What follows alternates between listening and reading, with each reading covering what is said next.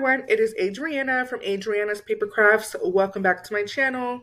Today's video is going to be a quick tutorial on how to use my templates in Canva. I've been getting a lot of requests for that, so I'm finally going to show you guys. Now, quick heads up, I'm not going to be showing you all the ins and outs of Canva or, showing you how to use it if you've never used Canva before. This is strictly just a quick tutorial video on how you can use my templates in Canva.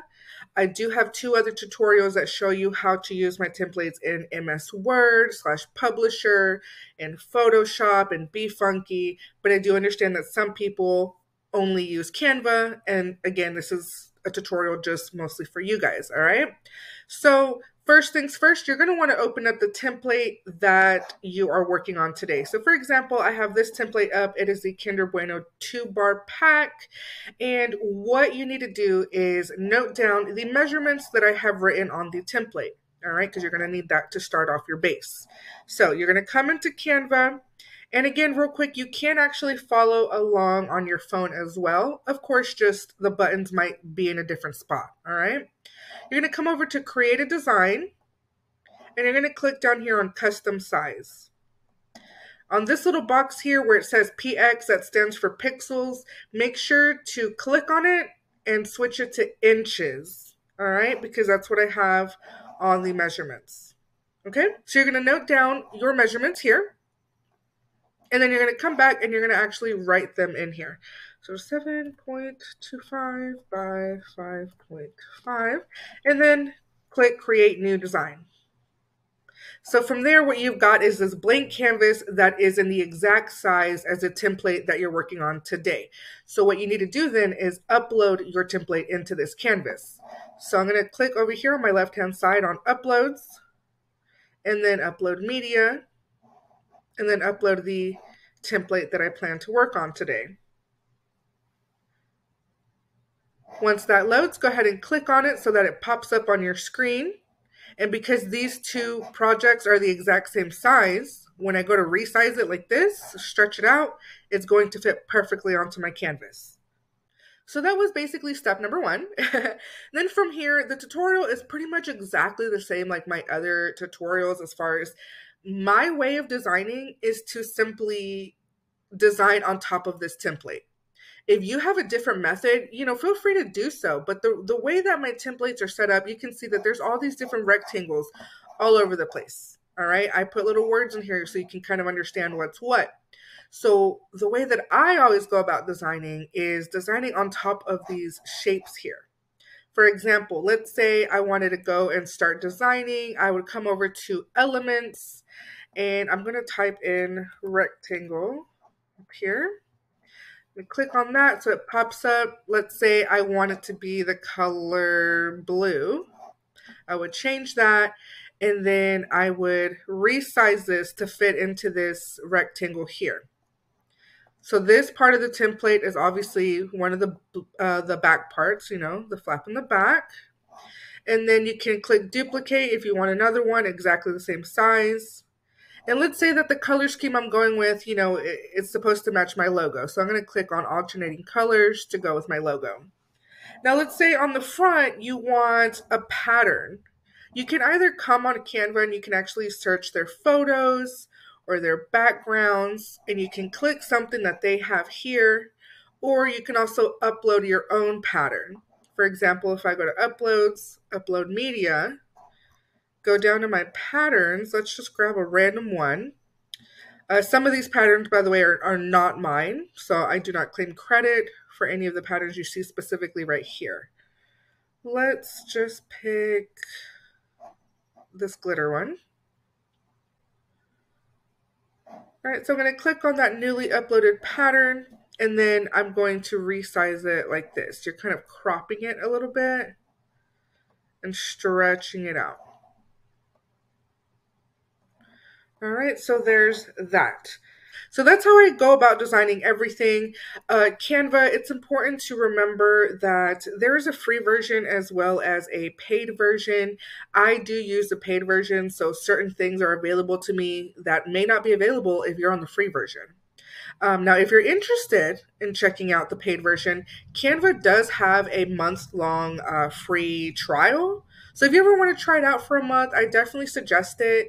One of the really cool perks of signing up for the Canva subscription is that you get to upload your own fonts. So you would come over to text, click on just, add a heading. I'm going to type in whatever.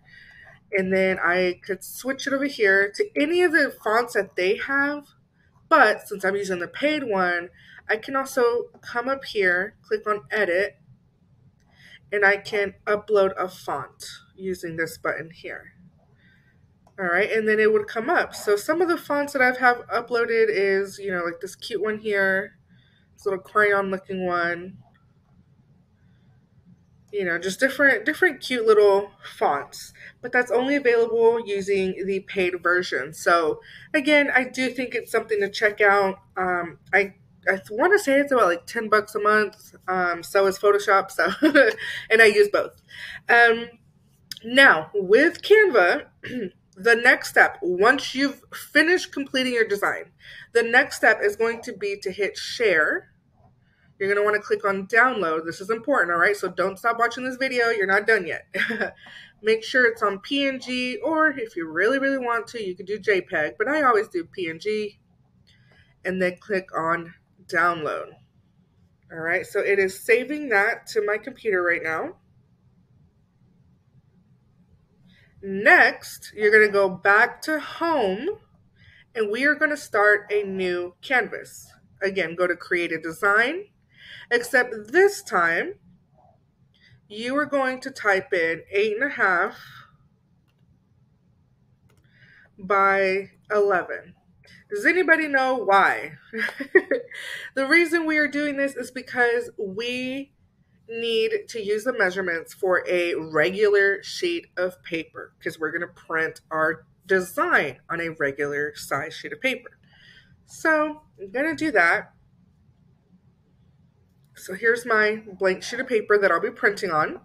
I'm going to come over to uploads, and I'm going to upload the design that I literally just saved. All right.